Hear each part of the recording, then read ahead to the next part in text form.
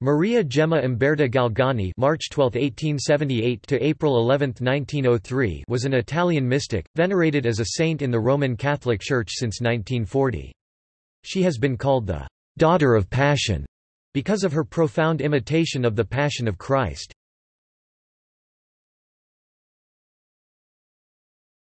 Topic: Early life.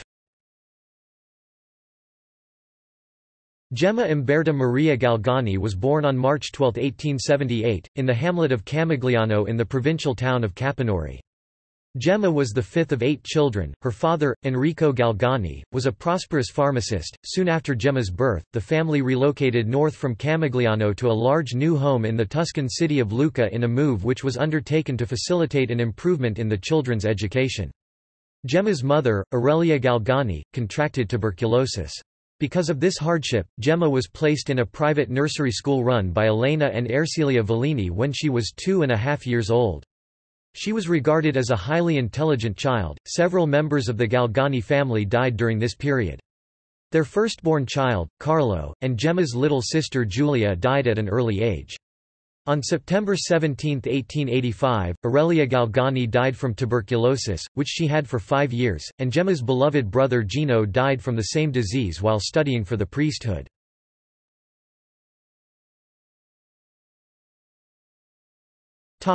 Education.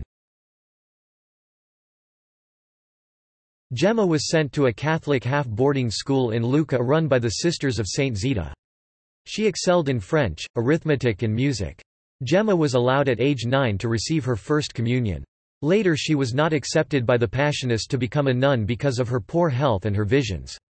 At age 16, Gemma developed spinal meningitis, but was healed, attributing her extraordinary cure to the Sacred Heart of Jesus through the intercession of the Venerable Gabriel of Our Lady of Sorrows, later canonized, and Saint Marguerite Marie Alacoque. Gemma was orphaned shortly after she turned 18 and became responsible for the upbringing of her younger siblings, which she did with her Aunt Carolina. She declined 2 marriage proposals and became a housekeeper with the Giannini family.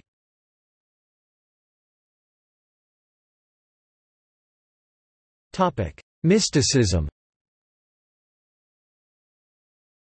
According to a biography written by her spiritual director, the Reverend Germanus Ruopolo, C.P., now a venerable, Gemma began to display signs of the stigmata on June 8, 1899, at the age of 21. She stated that she had spoken with her guardian angel, Jesus, the Virgin Mary, and other saints—especially Gabriel of Our Lady of Sorrows. According to her testimonies, she sometimes received special messages from them about current or future events. With her health in decline, Ruopolo directed her to pray for the disappearance of her stigmata. She did so and the marks ceased. She said that she resisted the devil's attacks often. Gemma was frequently found in a state of ecstasy. She has also been reputed to levitate. She claimed that at least once that she found herself raised from the floor with her arms around a crucifix in the dining room of her home that was highly venerated by the whole family while kissing the wound on the side of the crucified.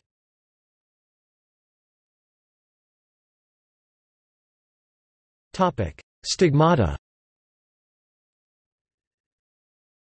Saint Gemma is alleged to have experienced stigmata on June 8, 1899, on the eve of the Feast of the Sacred Heart. She writes, "I felt an inward sorrow for my sins, but so intense that I have never felt the like again. My will made me detest them all, and promise willingly to suffer everything as expiation for them. Then the thoughts crowded thickly within me, and they were thoughts of sorrow, love, fear, hope and comfort." In the subsequent rapture, Gemma saw her guardian angel in the company of the Blessed Virgin Mary. "The Blessed Virgin Mary opened her mantle and covered me with it.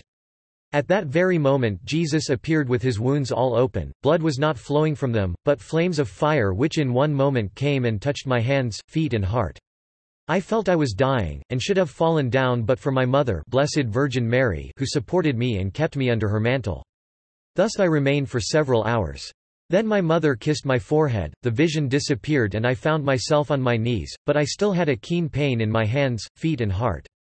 I got up to get into bed and saw that blood was coming from the places where I had the pain. I covered them as well as I could and then, helped by my guardian angel, got into bed."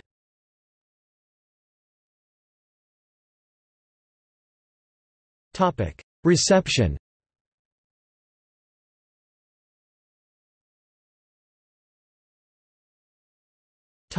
Family and public. Gemma was well known in the vicinity of Lucca before her death, especially to those in poverty. Opinions of her were divided. Some people admired her extraordinary virtues and referred to her as the Virgin of Lucca out of pious respect and admiration. Others mocked her, including her younger sister, Angelina, who apparently used to make fun of Gemma during such experiences, and during Gemma's canonization process was deemed as unfit to testify due to accusations of attempting profit from Gemma's reputation. In light of the extraordinary events surrounding her life, some skeptics thought that she had a mental illness.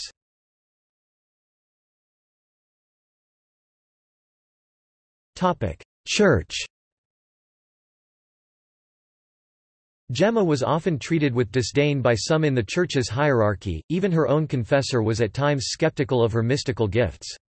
Her spiritual director, Father Ruopolo, was initially reserved, but after a thorough and prudent examination of the ongoing events surrounding her, he became completely convinced of the authenticity of her mystical life. After her death, he wrote a detailed biography of her life and was responsible for gathering all her writings, including her diary, autobiography, and letters.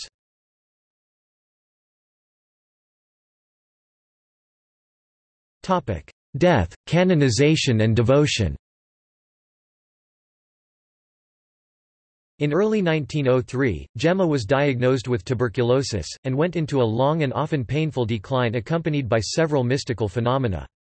One of the religious nursing sisters who attended to her stated, "We have cared for a good many sick people, but we have never seen anything like this." At the beginning of Holy Week 1903, her health quickly deteriorated, and by Good Friday she was suffering tremendously, dying in a small room across from the Giannini house on April 11, 1903, Holy Saturday. After a thorough examination of her life by the Church, she was beatified on May 14, 1933 and canonized on May 2, 1940. Galgani's relics are housed at the sanctuary of Santa Gemma associated with the Passionist monastery in Lucca, Italy. Since 1985, her heart is housed in the Santuario de Santa Gemma, in Madrid, Spain. Very few Catholic saints have had sainthood conferred on them this quickly.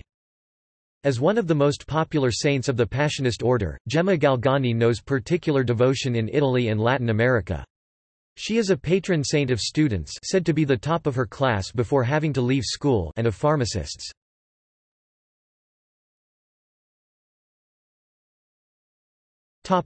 See also: Victim soul.